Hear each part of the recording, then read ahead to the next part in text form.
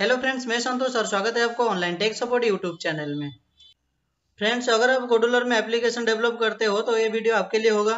जब आप कोडुलर में एप्लीकेशन बनाने के बाद एक्सपोर्ट करते हो और एप्लीकेशन ओपन होने के बाद आपका मोबाइल में एक एरर शो करता है, action required, your app has not been approved to serve ads. तो फ्रेंड्स, ये वाला इशू क्यों आता है, आज हम इस टॉपिक के ऊपर बात करेंगे। आज मैं इसका 100% सोल्यूशन बता दूंगा, इसीलिए वीडियो को बिना स्किप करते हुए लास्ट तक देखते रहिए। अगर आप स्किप कर देंगे तो आपको बाद में समझ में नहीं आएगा। एप्लीकेशन डेवलपमेंट का सारे प्रॉब्लम सोल्यूशन का वीडियो इस चैनल में मिलता रहेगा, इसीलिए हमारे चैनल को सब्सक्राइब कर लीजिए और बेल आइकन को भी जरूर दबा लीजिए लेटेस्ट अपडेट सबसे पहले पाने के लिए। और उसके साथ साथ हमारे वीडियो को भी लाइक कर देना यार, वीडियो बनाने के लिए बहुत मेहनत करना पड़ता है। फ्रेंड्स, कोडुलर में नया रूल अपडेट हो चुका है और इसी रूल के हिसाब से आपको एप्लीकेशन डेवलपमेंट करना पड़ेगा। एप्लीकेशन बनाने के बाद जब मोबाइल में ओपन करते हैं तो आपके पास एरर मैसेज शो करता है और आपका एड्स भी शो नहीं करता है। इसका मतलब आपका एप्लीकेशन में एड्स सर्विस एक्टिव नहीं किया गया है। फाइनली मैं आपको एक एप्लीकेशन का प्रोजेक्ट खोलकर बता देता हूं आपको इस प्रॉब्लम के लिए क्या करना पड़ेगा। इस प्रोजेक्ट में सिर्फ मैं 2 एड्स यूज कर रखा हूं और इसका जो टेक्स्ट मोड है मैं डिजेबल कर रखा हूं दोनों एड्स का। अगर आप आपका एप्लीकेशन में टेक्स्ट मोड डिजेबल करके एप्लीकेशन बनाते हो तो एक्सपोर्ट होने के बाद जब वो एप्लीकेशन को मोबाइल में ओपन करेंगे तो आपका मोबाइल में ऐसे ही एरर मैसेज शो करेगा। इसलिए आपका एडमोब ऐड का टेक्स्ट मोड को एनेबल कर दीजिए। टेक्स्ट मोड एनेबल करने के बाद आपका एप्लीकेशन में ये वाला एरर शो नहीं करेगा। अगर आप चाहते हैं कि टेक्स्ट मोड को डिजेबल करके आपका एप्लीकेशन में एड्स शो करवाने के लिए तो पहले एड्स यूनिटी आईडी का टेक्स्ट मोड को डिजेबल कर दीजिए और कोडुलर का होम पेज ओपन कर दीजिए। ओपन करने के बाद modules, next creator, next ads panel, उसके ऊपर क्लिक करिए। एड्स पैनल ओपन होने के बाद ये जो पेज है आपके सामने खुल जाएगा। ये पेज का लिंक भी मैं नीचे डिस्क्रिप्शन बॉक्स में दे दूंगा, आप वहां से भी चेक कर सकते हैं। ये देखिए, ये मेरा 4 एप्लीकेशन है। 4 एप्लीकेशन से एक एप्लीकेशन को अप्रूव मिल चुका है और एक पेंडिंग में पड़ा है और 2 एप्लीकेशन जो है उसमें से एक एप्लीकेशन को आज मैं अप्रूव करके आपको दिखाऊंगा।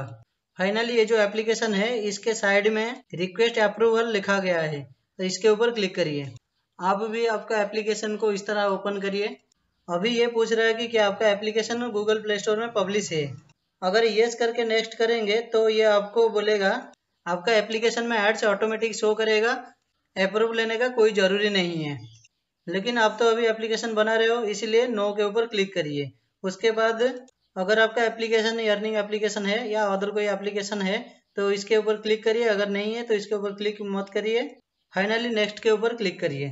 क्लिक करने के बाद ये आपको बोलेगा आपका एप्लीकेशन के बारे में थोड़ा बहुत कुछ लिखने के लिए।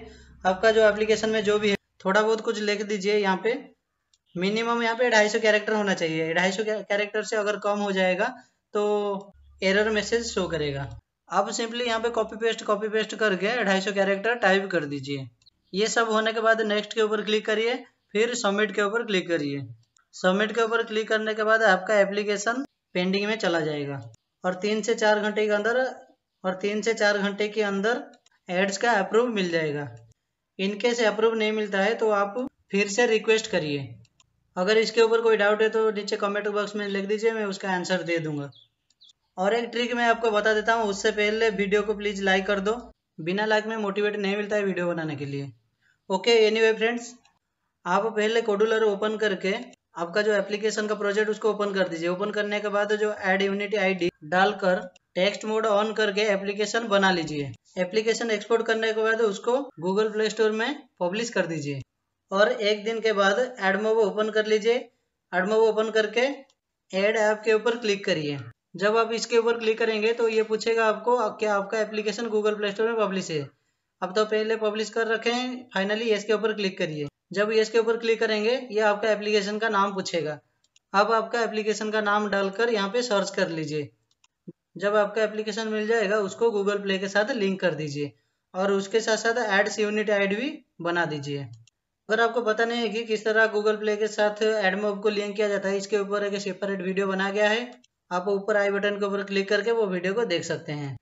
एड यूनिटी आईडी बनने के बाद कोडुलर में आपका एप्लीकेशन का प्रोजेक्ट को खोल दीजिए पहले और उसमें एड यूनिटी आईडी को लगाकर एप्लीकेशन को एक्सपोर्ट कर लीजिए। जब एप्लीकेशन एक्सपोर्ट हो जाएगा उसको गूगल प्ले में अपडेट कर लीजिए। 3 से 4 घंटे के अंदर आपका एप्लीकेशन में एड्स शो करने लगेगा। तो मुझे उम्मीद है कि आपको पता चल गया होगा किस तरह एड्स रिक्वेस्ट को अप्रूव किया जाता है। वीडियो अच्छा लगे तो प्लीज़ लाइक और शेयर कर दीजिएगा और हमारे चैनल को सब्सक्राइब कर लीजिएगा। फिर मिलते हैं किसी नए वीडियो के साथ। So finally thanks for watching.